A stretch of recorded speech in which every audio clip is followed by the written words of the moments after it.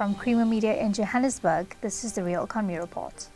Diamond miner De Beers, with a long legacy spanning more than 100 years of operating in South Africa, has opened a new diamond sales and sorting facility near OR Tambo International Airport in Kempton Park. Donna Slater compiled the story. The new facility, called De Beers Sky Park Sightholder Sale South Africa, comprises 2 floors, including those for sightholder offices, hand and machine sorting areas, a training academy, and a diamond cleaning plant. Rough diamond sorting that will take place at the premises will support investment in local diamond and polishing factories, which have employed 620 cutters and polishers since 2020. De Beers CEO Al Cook details the miner's decision to invest in the new facility. Today marks an important moment for De Beers in South Africa, where history gives way to the future and an idea becomes an investment.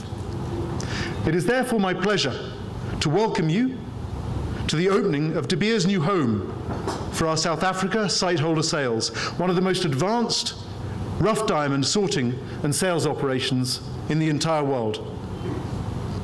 In welcoming you, I would also like to say thank you to the De Beers team who have seamlessly and successfully transitioned our people and our cutting-edge technology from Kimberley to Johannesburg to ensure that we can service our customers and South Africa's diamond industry as reliably as we always have done. We must ensure that more citizens derive more value from their precious natural resource. It also means we must ensure that more citizens have the opportunity to add more value to their precious natural resource. That is what this facility represents. It is filled with diamond experts, diamond technology, and diamonds, but it holds South Africa's diamond dream. With the inauguration of our operation here, we aim to work with the government and with wider industry to encourage the growth of a South African diamond business hub that stimulates development of the local sector, generating creativity and economic opportunity through sharing ideas and sharing expertise and bringing local skills to an international audience.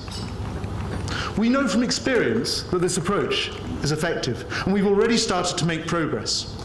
Our new home at the National Centre for Beneficiation creates an opportunity to work even more closely with all the actors in the local industry, helping shape new opportunities through our collaborations.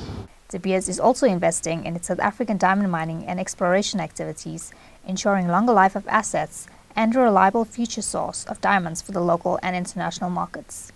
De Beers Executive Chairperson, Baron Peterson, speaks about the efforts being made in this regard.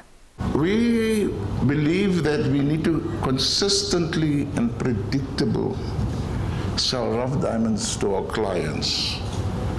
And that is central to the efforts of facilitating sustainable beneficiation. It is for that reason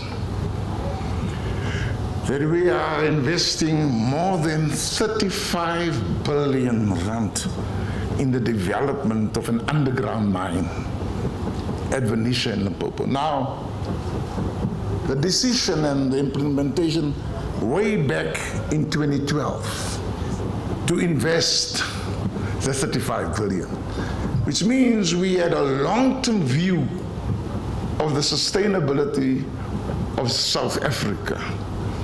And we demonstrate our commitment not by an announcement, but by actually putting the money in the hole in the ground. And for the past 11 years, consistently, Minister, we've been investing in the future of South Africa. It speaks to our belief that diamonds are forever. It speaks to our belief of the confidence in the environment in which we operate. It speaks to our belief that together we can make it work. Our commitment to continue operations in South Africa is also underscored by our continued investment in exploration activities in South Africa, focusing on Limpopo Northwest and especially the Northern Cape Province. We are and annually investing around 24 million in this regard. But our exploration is not limited to land-based operations. We are also focusing our attention on marine diamond exploration on the west coast of South Africa.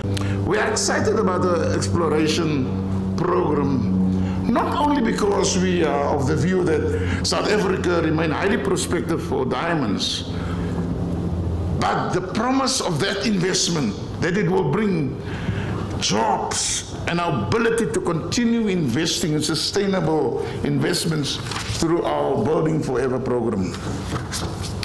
Building Forever is our commitment to create long-term positive impact that will endure long beyond the discovery of the last diamond. It encompasses our 4 strategic pillars being leading ethical practices across the industry, partnering for thriving communities, protecting the natural world, and accelerating equal opportunities.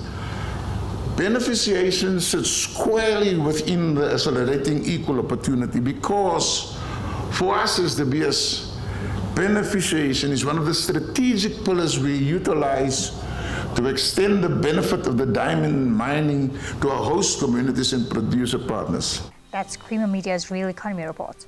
Join us again next week for more news and insights into South Africa's real economy. And don't forget to listen to the audio version of our Engineering News daily email newsletter.